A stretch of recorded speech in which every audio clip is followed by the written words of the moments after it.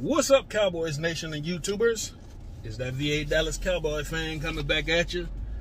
Thank you for liking, sharing, subscribing, and commenting down below. I make these videos for me and you, and they're a little therapeutic. Woo! Game day, game day, game day. We are on game day. Preseason week 2 against the Seattle Seahawks. It's going to be a late game for us in the East Coast, but it'll be one that I will freaking take a nap and get back up for. But before we start talking about our team and what I look forward to, I wanted to get a little laundry list of stuff out of the way real quick. If you didn't know, now you know. Former Cowboy Robert Quinn has been arrested in Georgia, I do believe. Correct me if I'm wrong. He's been charged with 7 violations. I know he hit his neighbor, ran over some things, hit light poles and everything, and it is basically a real bad look for him right now. He was a free agent out of Philly, I think was his last team. He did pretty well for them. Unfortunately, this might be it for his career if he's convicted, because the NFL does not take kindly to some of the things he's being charged with, and suspensions will occur if he decides to not hang it up. Next on my list, Jason Peters decided to forego retirement and has now put his name into the free agency pool. So Cowboys, if you're listening, he kind of wants to come back. He wants to help out at almost 42 years of age. He was not the anchor that we needed long term, but he's an anchor that you can have short term, tackle or guard. And he played the best we could hope for at his age, and you know, I wasn't mad for it. He came in cheap, he did his job, he was professional, and he came away a happy person that he actually wants to continue playing. So I'm not mad at that. Next up, former Cowboy James Washington has found a new home with the Indianapolis Colts. As you know, he came in last year looking to be that number 2 while Michael Gallup was rehabbing his injury. Unfortunately, he got hurt. Didn't come in until near the end of the season, and by then he was supplanted by basically every wide receiver on the roster. The guy never had a shot. I think he only logged 15 snaps in 2 games and saw nothing in the playoffs. So go figure, he's not probably going to do much for the Colts, but he might have a better chance of latching on there than most teams around the league. Excuse me. And surprisingly, he is going to be replacing also former Cowboy Malik Turner, who happened to play for us in 2020 and 2021. Go figure, Cowboy for Cowboy going to the Colts. But anyway, that's our little cleaning here on Saturday morning. Game time. I'm looking for a little more cohesion on the offensive line. A little more juice now that Zach Martin's back, and he's basically just pumped up everybody on the offense this past week. I want to see more from the running backs. Please, God, be more from the running backs other than Deuce. I know Deuce is making the team, but right now I don't know if Dowdle or Davis have a shot at staying on this roster. Jones, he's pretty much an afterthought to me. What's the other guy? Lipke? He's... Some of these guys, I don't even remember we had as undrafted free agents, but they're there. Tight ends all look good. You hear a lot from Stevens now, tight end-wise. McEwen, he's been on the team for quite a few years now. He's still doing his thing, and love to keep him on the practice squad, if anything. Quarterback play, I'm not too, concerned about, because it's going to be the same thing no matter what we see. If anything, they might flip-flop Greer and Rush.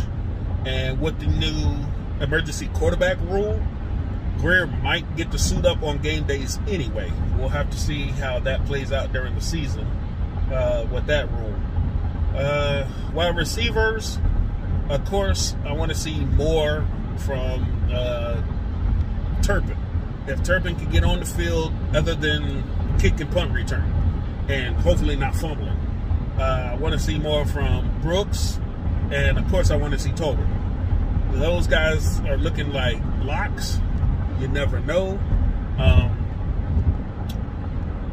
because we got just starting to see a lot more talent than in wide receivers that we'd had in years past, and that's saying a lot, because we have been, wide receiver by committee looking like fools a couple of times, and now it looks like the running back situation will be running back by committee, and hopefully that won't blow up in our face like the wide receiver by committee does.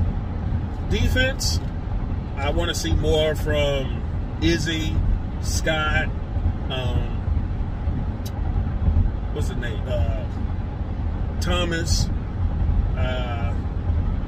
I want to see all the boys just stick with their jobs. If they're playing the starters against us, I want to see them hold up well. I want to see them do what they did against Jacksonville if it wasn't for the turnovers and the short field and the less rest. I want to see them play a complete game, and and no injuries. That's a major thing. I don't want to see any more guys get injured. It's not worth it, But linebackers, I want to see Overshawn, Cox. I want to see what these guys are bringing. Clark, if they can bring it 2 games in a row, I want to see the determination. I want to see their speed, because I know they've been injured. A lot of guys, Clark and Cox. I want to see if they're still acclimated to the game speed, or if they've basically got a handle on it, and now they can just flow more to where they need to be, more than overthinking it, The defensive line, of course, I want to see Mozzie. I want to see what he does again next to I forgot his name right offhand. The other D tackle. I want to see him with OC, Gallimore, because a lot of people kind of crapped on him last game, but if you watch the film, he took on quite a few double teams and triple teams, and when he was one-on-one, he kind of threw people around, if you're being honest. But we'll have to see, what kind of impact he's going to make this game. I like to see him in the game, because he's getting more reps, more speed up in his get-up as he is going along in his first year.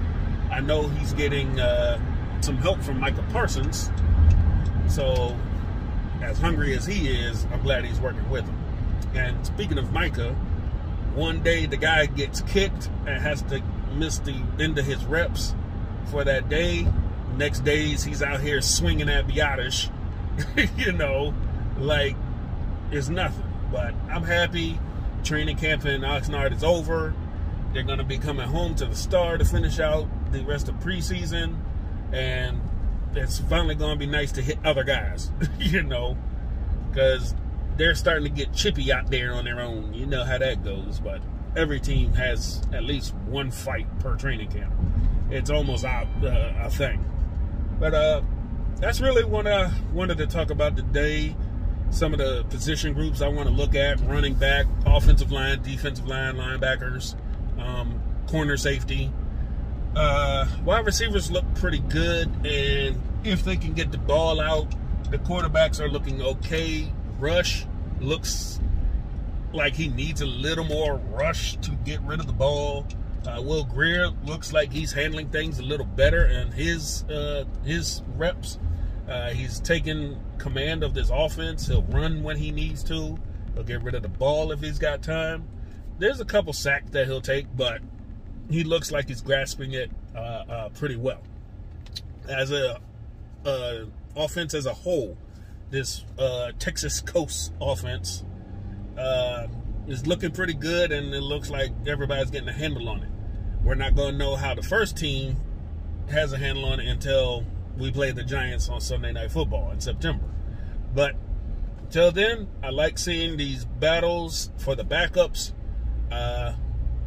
If anything, you don't want a lot of these guys to get cut, because there's a lot of guys that looking pretty good this year. We've drafted well over the years, and we've got some pretty good undrafted free agents, and it looks to be coming together, and I like that. But anyway, that's all I wanted to talk about today. Hope you guys have a good, fun, safe Saturday. Enjoy watching the game. We'll get back to you after, and we'll discuss things then.